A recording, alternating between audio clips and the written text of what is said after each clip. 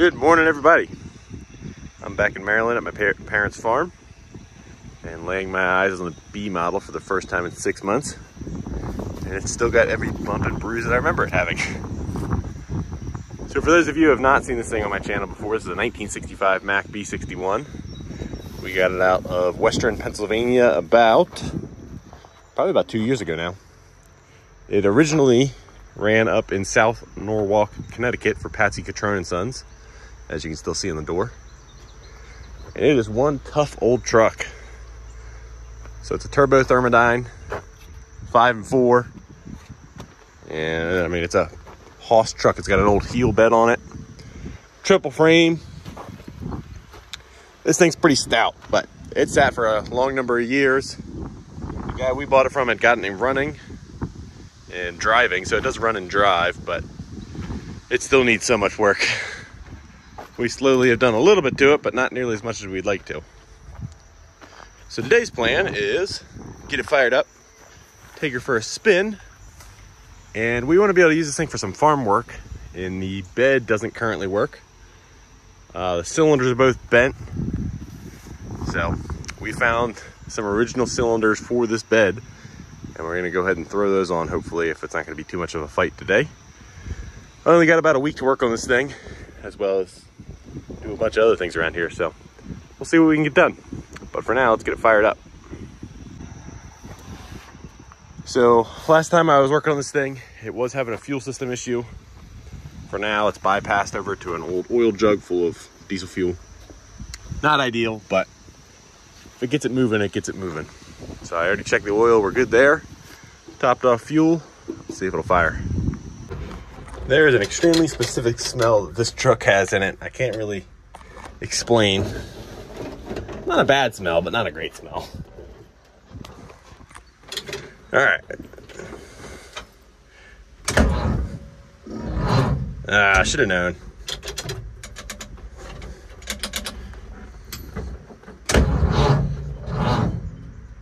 Yep, no chance. All right, we gotta find something to jump it or something. Well, I think if anything's gonna jumpstart this thing, it's gonna be this giant old battery charger. That came out of the back of a Chevy dealership. So we got it hooked up, set to boost. All right. Gave the battery a few minutes. Let's see if she'll go now.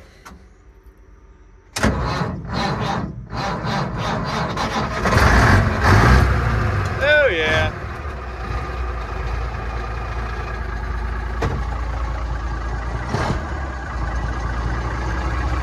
Woo! I love this old truck.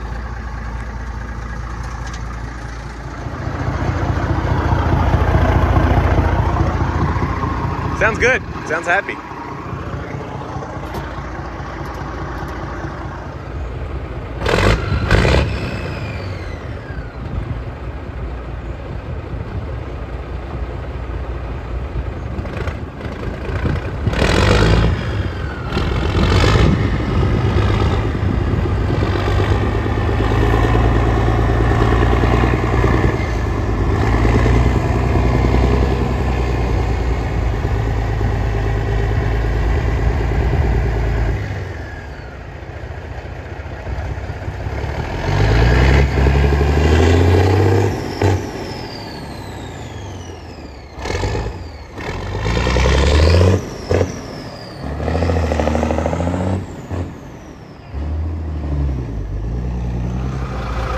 Alright, well, I'm by myself today, and driving this thing while filming is not the easiest.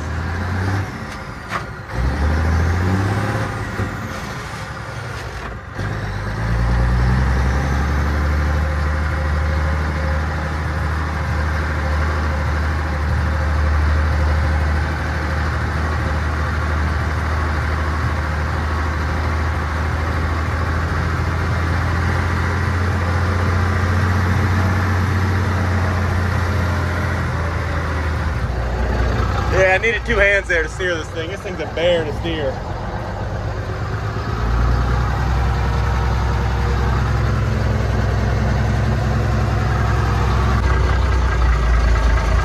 Alright, I got you on a tripod on the seat now. Let's see if that's a little better. Still running like it's running out of fuel.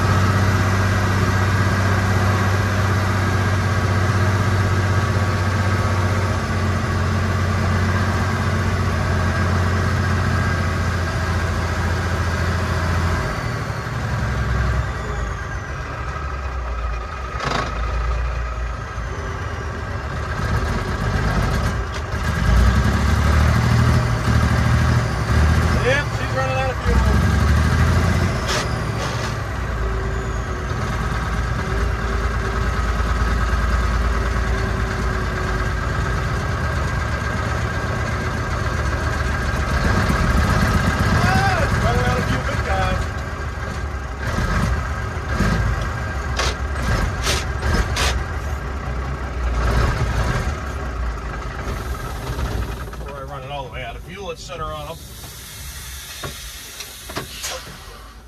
Whew. That thing is a bear to drive, and I forget it every time. Now, I'm going to blame it on it not running right, but it has been a year since I've driven this thing, and it is something to get used to. Trying to get it shifted. Let's figure out why it's running like crap. Might not be picking up fuel out of that tank right now, or out of that jug. All right, I topped off the fuel can. We'll see if that was enough.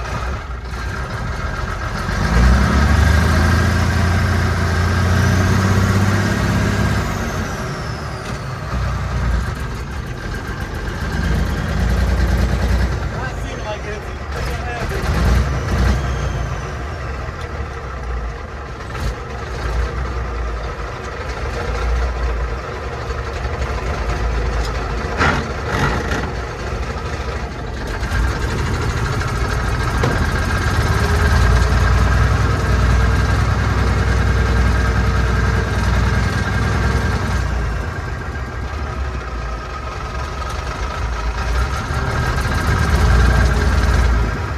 We finally got it moved here, and this is all as high as the bed will go.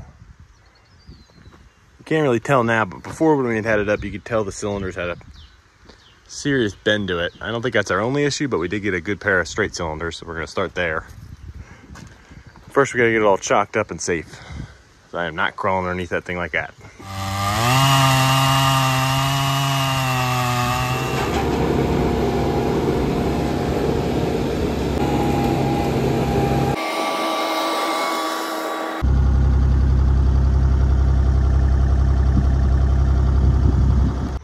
All right, so it's the next morning. Of course, it had a storm like crazy last night. So we have the beds up as high as it'll go. We got two big old oak chunks wedged under there. We have an old telephone pole there. And then we're gonna cut a piece of steel that's gonna go from there to there. And lastly, just to be safe, we're gonna park either a track loader or a dozer back there and chain it off, just because I don't want to mess around underneath this thing and get crushed. So here are our cylinders. You can see that one's got a don't know if that's the cause of all of our woes with why it won't go up. I don't think it is, but it's definitely a good place to start. So we got to knock a pin out back here, and then we have to undo. There's a clevis up there. Now on our cylinders that we had shipped to us from a guy up in Connecticut, I was able to get the clevis off. So hopefully we can do the same thing on the cylinder on the truck, and then just slip the rod into that clevis and call it good. Yeah, these cylinders are a little leaky looking because they're covered in goop, but hopefully they're not bent. It was lucky finding them, being they're the exact same. Came from the exact same bed, truck, and everything. So, pretty good find. So, I get my dad making his way over with a 953, which is going to be our anchor. So, I'll get you guys all set up when we start pulling the cylinders. All right. All right, we got our Cat 953 in place. That's hooked to a chain all the way up on the stump guard with tension on it. These logs are sitting with tension on it. We've got a piece of very heavy angle iron wedged in there and a telephone pole. So we should be ready to start working.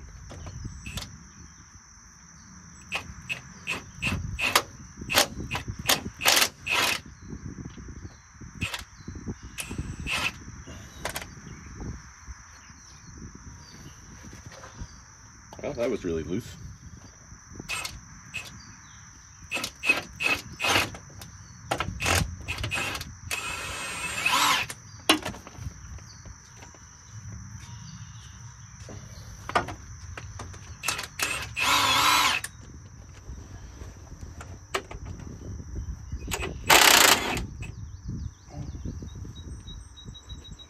Break it loose? I think I just did. Yeah.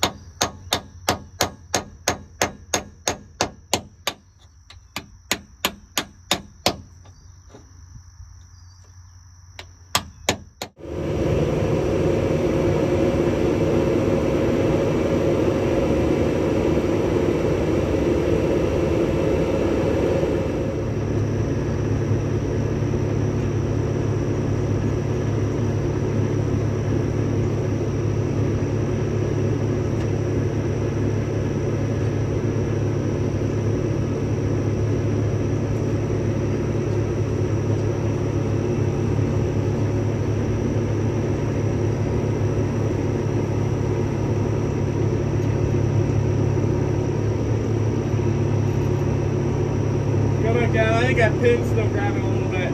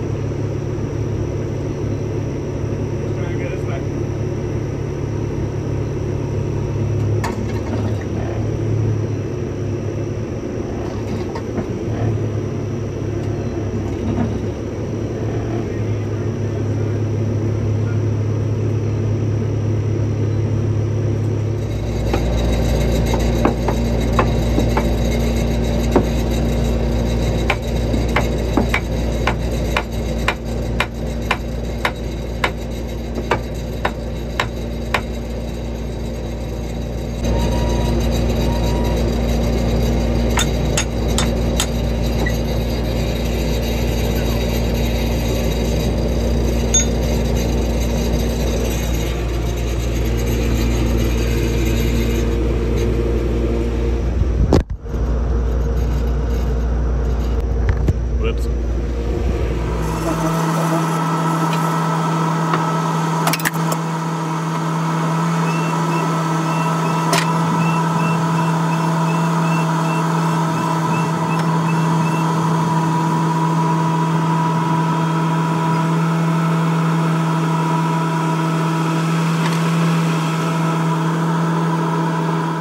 All right, we got the clevis popped off and our lines swapped around. Now this one should be ready to go in.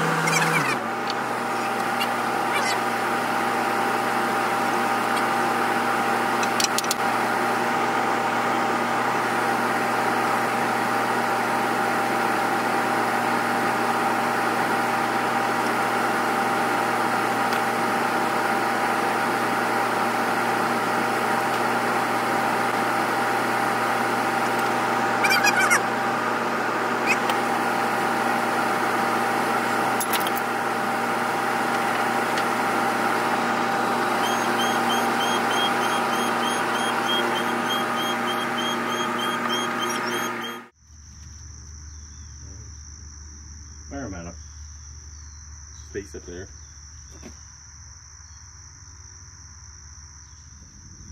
You got a nut on that? No. Holding that? No.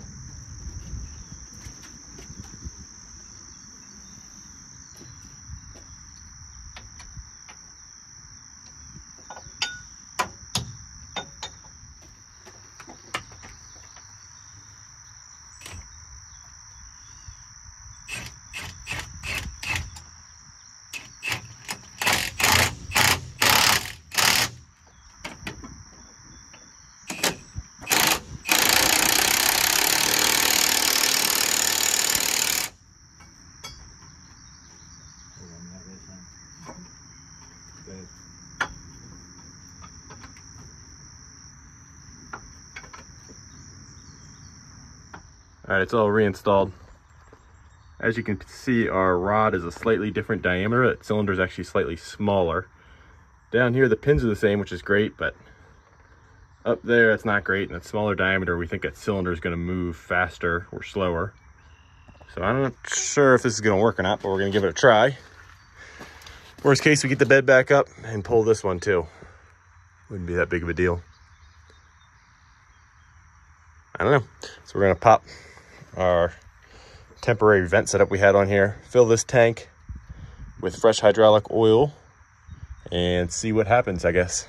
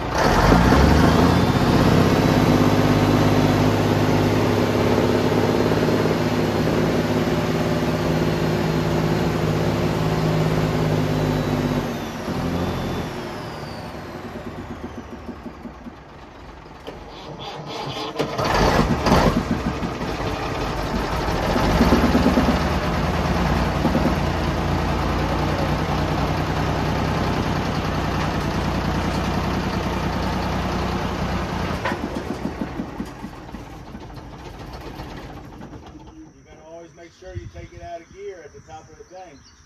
Yeah. It'll be bad news on this thing. Yeah. All right, so the last clip you saw yesterday was the bed going up, which is awesome. It does go up a significant amount higher than it did before. So we're gonna consider that a success. Before we can go play with this truck, and I got something special planned for it, we have to deal with a pretty significant leak it has over here on the cylinder we didn't touch. This fitting going in right here, which is just a pipe nipple pretty much, is leaking at the cylinder. So we got to undo this line and that big greasy nasty line down there and try and get hopefully a full 360 turn out of it so that those lines are in the same position, and hopefully that keeps it from leaking. It's kind of annoying that it's not a swivel. If it was just a swivel, it'd be super simple, but it's not. So we got it all braced back up again so we can safely remove that line. And yeah, but really happy that cylinder seemed to have solved our issue. And I didn't notice them running at different speeds or anything. I would think the bigger one would just overpower that other one. I don't know. In the long term, we'll probably replace this cylinder too, but for now, today, let's just fix the leak. All right, we got the leak fixed. I didn't bother recording it because I had a mess on my hands the whole time, but we undid that line down there and then had to spin it out of the bottom of the fitting, spin that one out, pulled the fitting out, cleaned it up, reinstalled it. Hopefully it doesn't leak now. We're waiting for the batteries to charge up, and then we'll give her a test.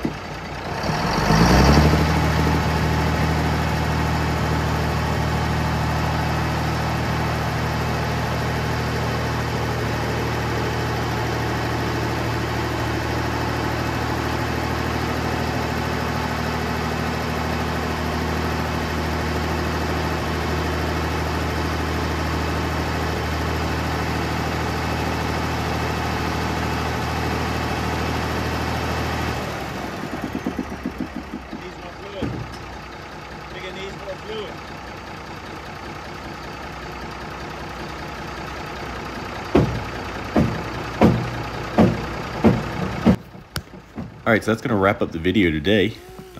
Pretty big day for the B model because it gets the dump again. I would definitely call it a success, but not a slam dunk. The bed, I still feel like it can go a little bit higher. Now that might be me just being used to newer trucks and their newer cylinder designs, but I really feel like there's some more height in there left. We'll probably end up swapping out the other cylinder as well, just so they match.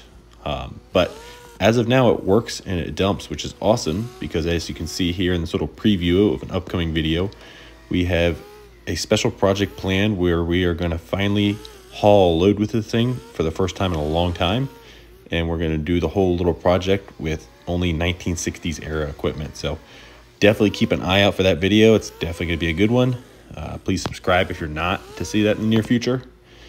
Anyways, thank you guys for watching today. I hope you enjoyed watching this as much as I enjoyed making it. Have a good one.